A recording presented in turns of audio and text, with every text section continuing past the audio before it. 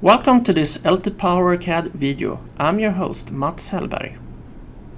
In this video I will show you the loss estimate and breakdown function inside LTpowerCAD. After you finish up the power stage design inside LTpowerCAD, you will find the loss estimate and breakdown tab in the very next to the power stage design tab. The loss estimate and breakdown page allow the user to verify the system efficiency and overall loss as a function of the input voltage and output load. Estimate the power loss of components versus output current and input voltage. Compare the efficiency and power loss of a circuit using different external components or operating under different conditions. Pick active or passive components from the library.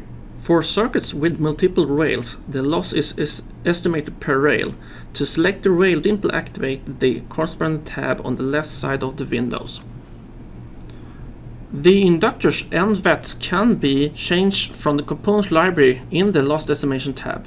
In the upper side, we can select new MOSFETs, and the lower side here we can select inductors. To select another components in the loss estimator or breakdown window, press the select for the components that you want to change.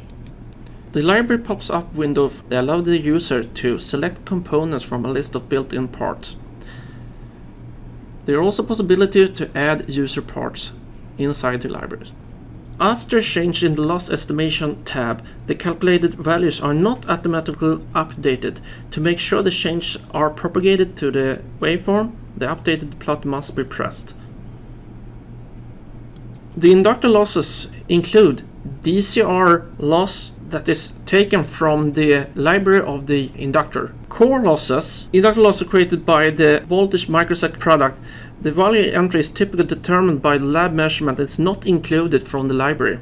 MOSFET power losses includes both conducted and switch losses. Calculating at maximum output current and at the input voltage value selected with input voltage slider.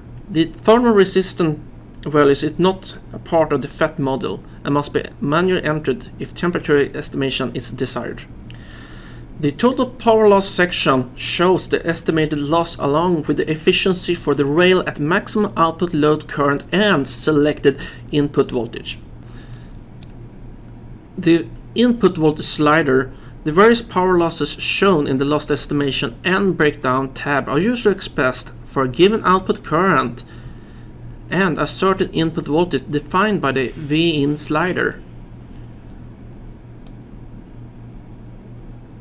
The graph used to display the rail efficiency along with its power loss as a function of the output current. The blue is the efficiency and the red is the power loss. You got the y-axis on the left side that shows the efficiency in percentage and the y-axis on the right side showing the power losses. Double-click the graph to select and set the axis preference.